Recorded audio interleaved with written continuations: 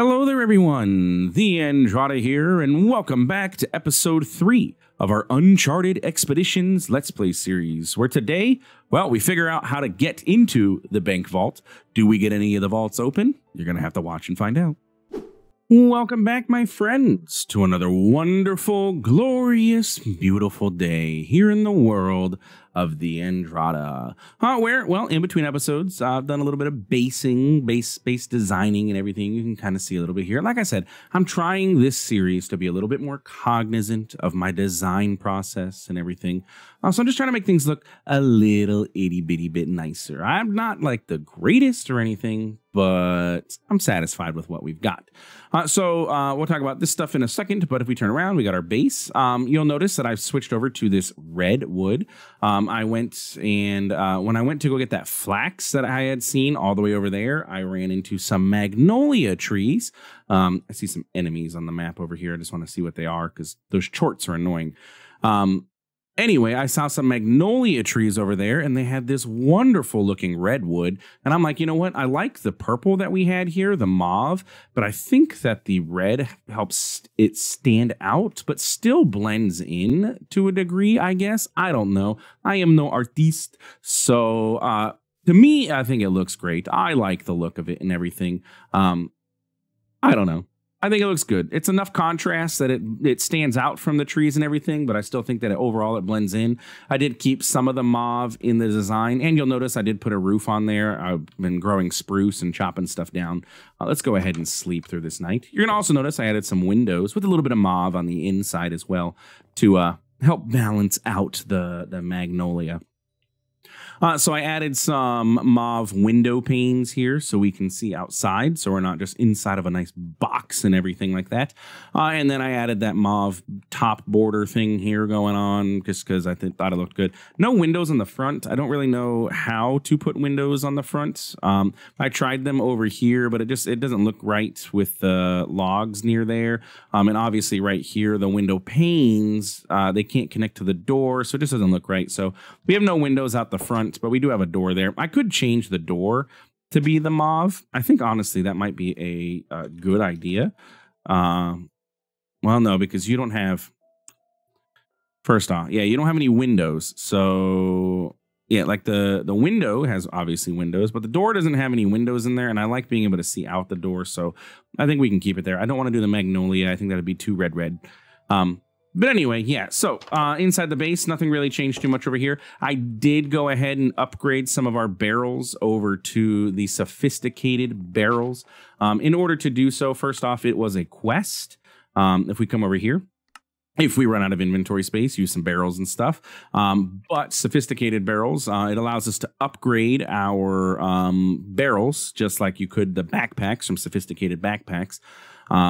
And so you use this basic tier upgrade to do so, which is just some redstone torches and some sticks, not too complicated. And when you do, you can kind of see here, do I have a regular barrel? No, that's a sophisticated storage barrel.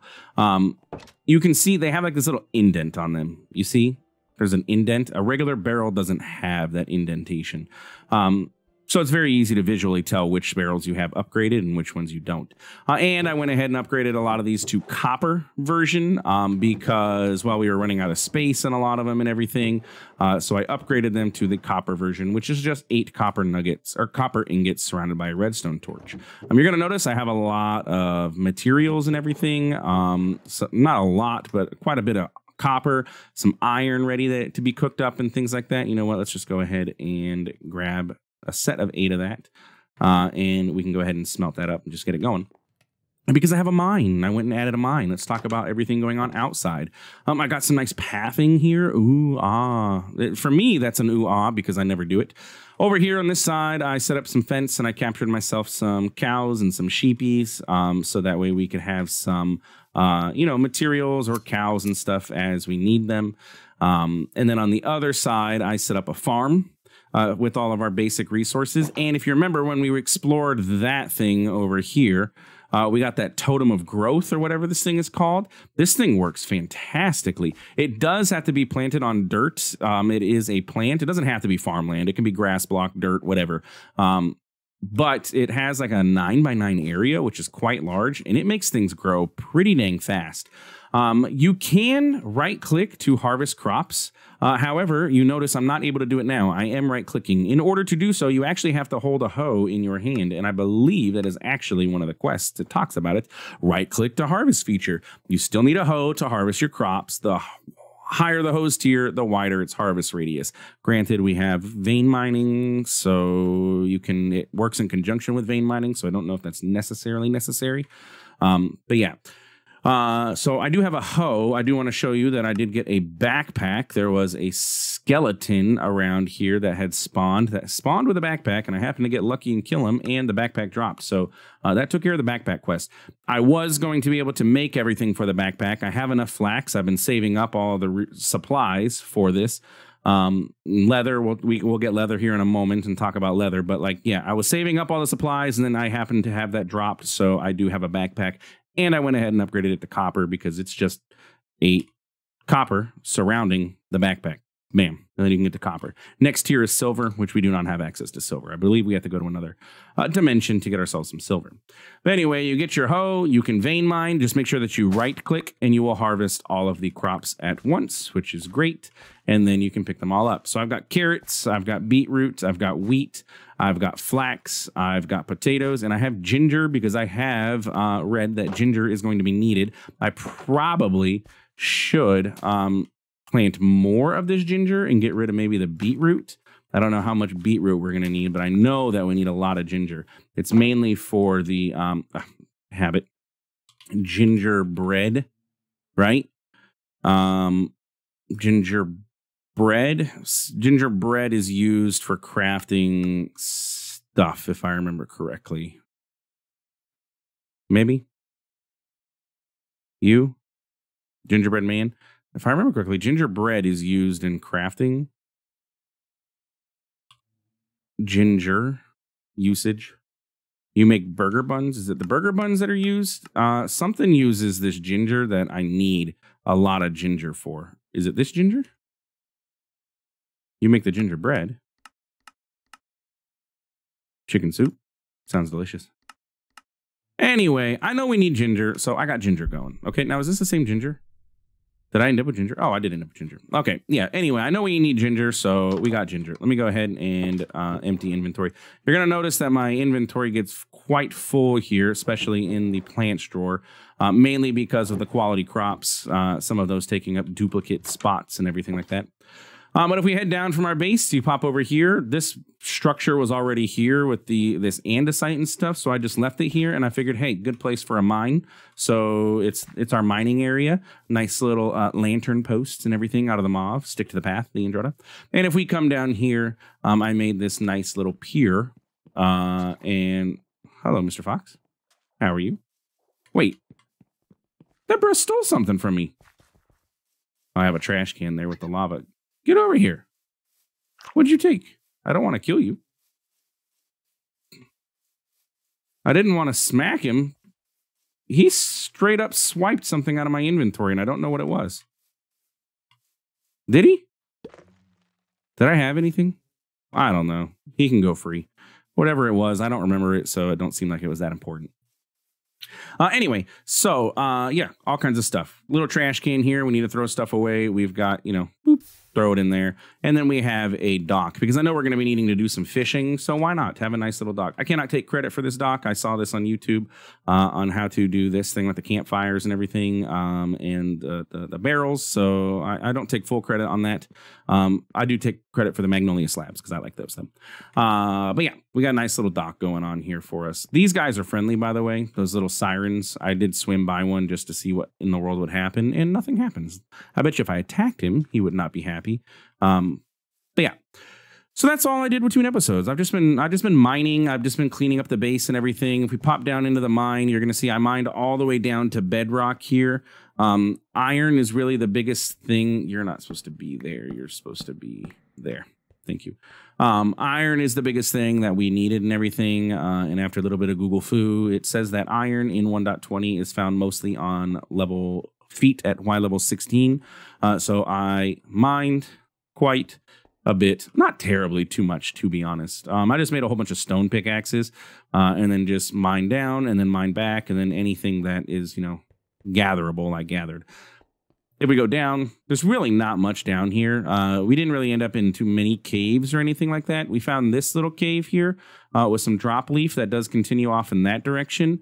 And then there's this area here, which we can explore. And then there was this area.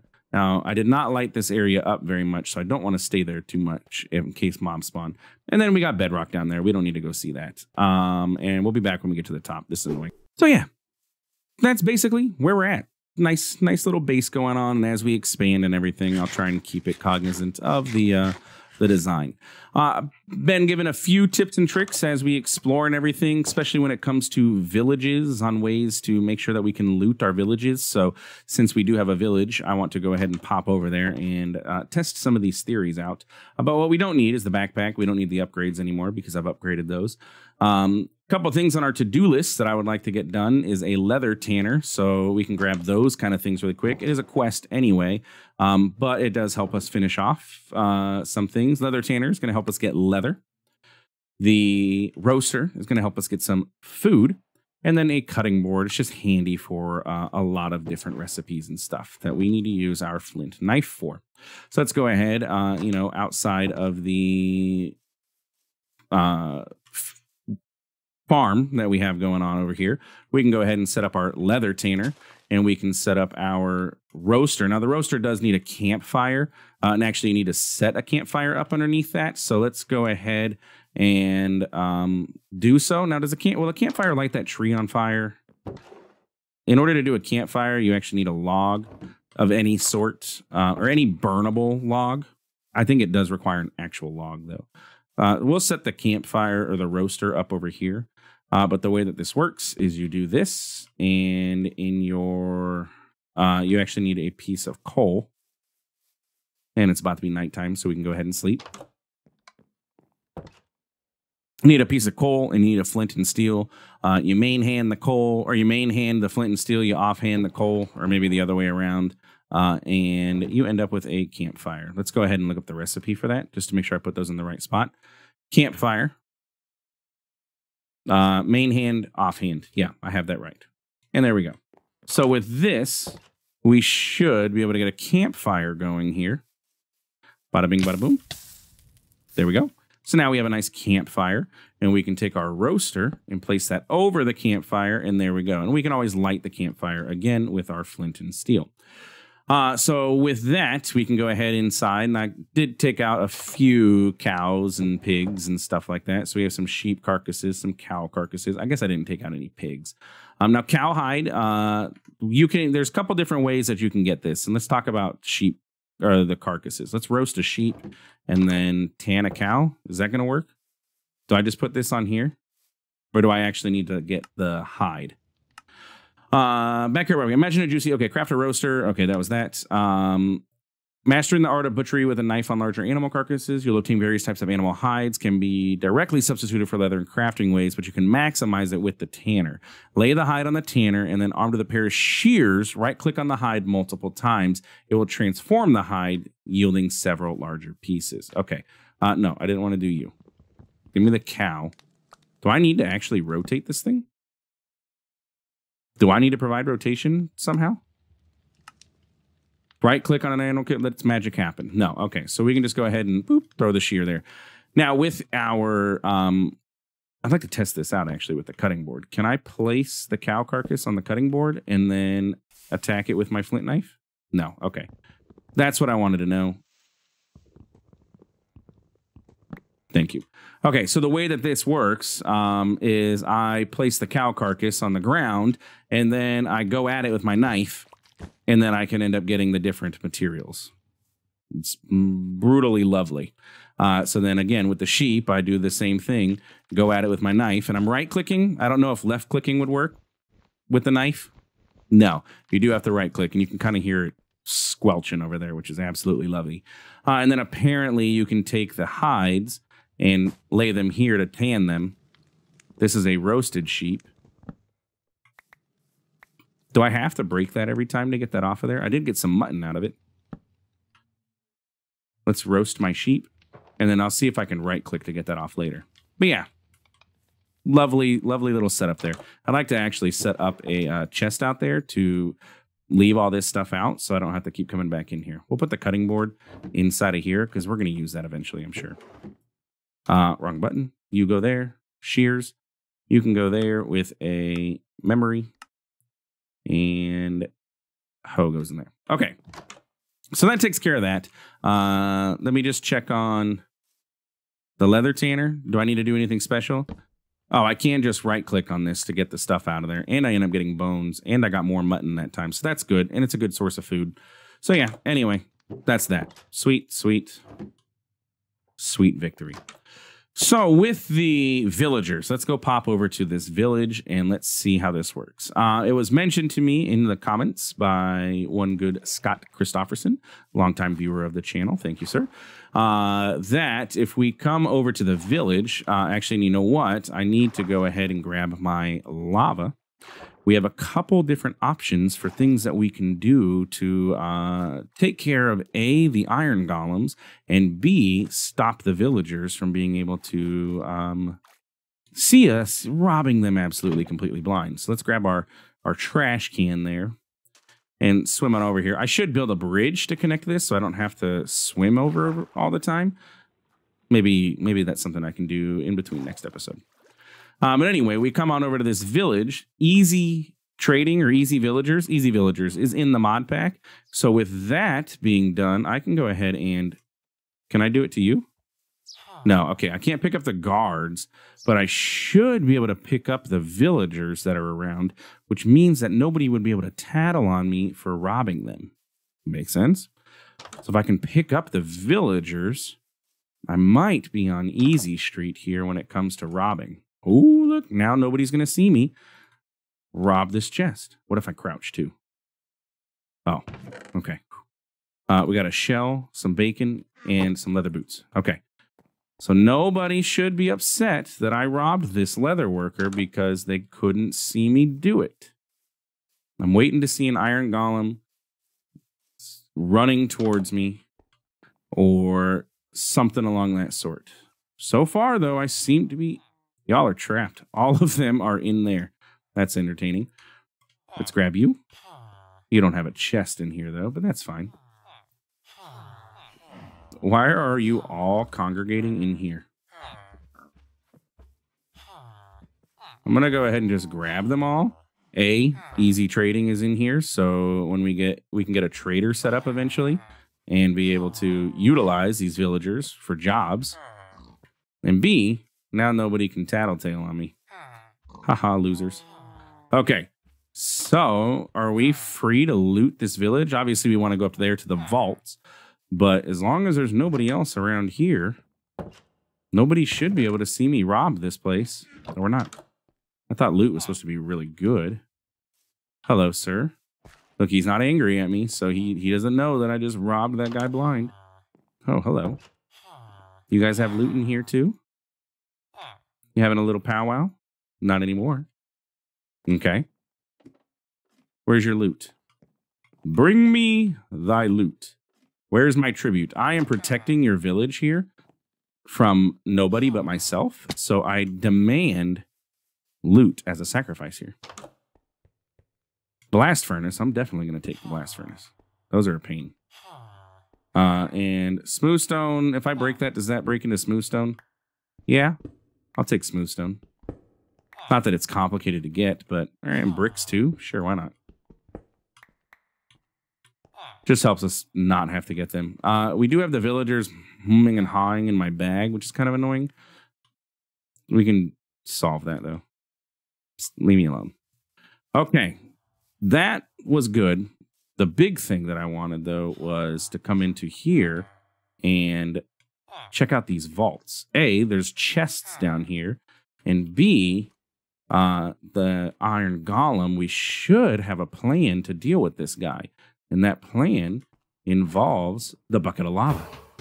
He doesn't count it as me attacking him when I bucket of lava him. Pick it back up so nothing catches on fire.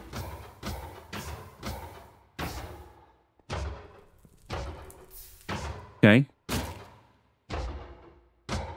And there we go. He has no idea that it was me. I am the one who is doing this to you, buddy. Ha ha ha ha. Now we have no fear of the Iron Golem. Thank you, Mr. Christopherson, for this. Oh, nice little flower. Is that like from is the flower a reference to oh, geez, Louise. Okay. I should have turned no fire spreading on. Excuse me. I'd like to.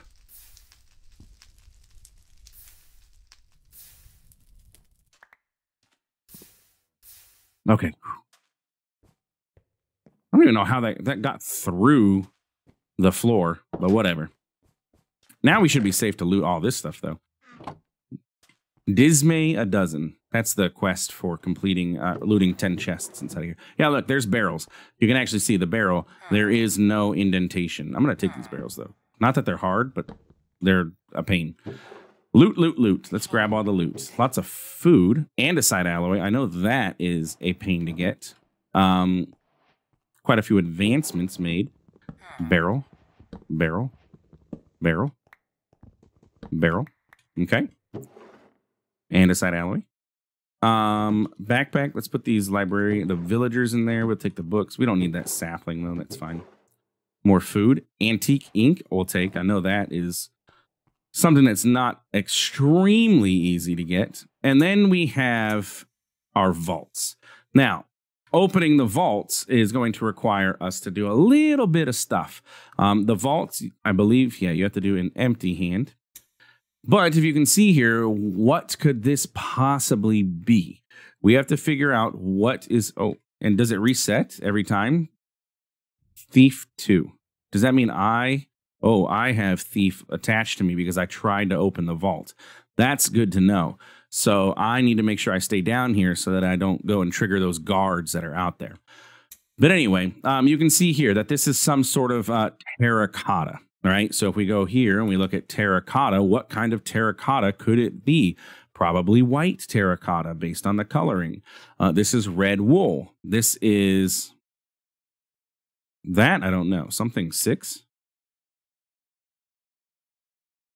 These things. Oh, a yellow D6 or a lime D6. Lime D6. How do you make that? Some lime dye, clay, buttons, and black dye. Okay, so there are just various things that you need. Gray concrete, black terracotta, white terracotta. And then inside of here is supposed to be the good loot. All right. The best of the best loot is what's supposed to be inside of there. So yeah, we're going to explore those things over the next couple episodes. I don't know if the type of loot inside of there changes, but we know we need different types of terracotta. We know we need different kinds of wool, and we know we need different kinds of dye. So let's go ahead and we're just going to put wool, terracotta, and then D6, and just see what is it going to take for us to get the different colors of everything. Like, what do the different dyes cost? Are you just still bone meal? Can I get, see, we can't just get, oh yeah, we can. Okay, I was like, we can't get white dye from bone meal, but we can. But where are we going to get terracotta from? It's just clay. We have a bunch of clay. Okay, so good. But like these D6, where is black dye?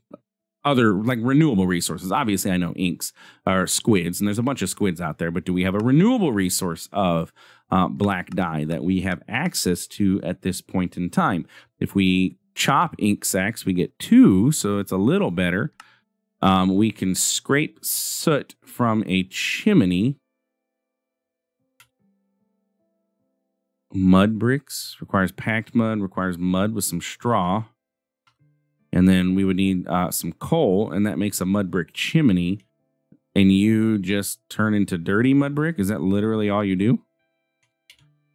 And then I can use that to make black dye, and it's only a 75% chance. So that there is a slightly renewable resource there. But yeah, anyway, we got about 3 minutes before this timer's done, and it's about end for the episode. So I think we will just end the episode here in the vault. And yeah, if you enjoyed today's episode, please feel free to like, comment, subscribe, tips, tricks, anything like that. I do appreciate it. It really does help out the channel. like you said, or as I said, new to this pack. I know there's a lot of changes, so if you have any suggestions, I'm absolutely open to them. I will be reading pretty much all of the comments on the videos, so throw them my way. All right. Thanks for stopping by. Thanks for watching. We'll see you in the next one. Have a good one.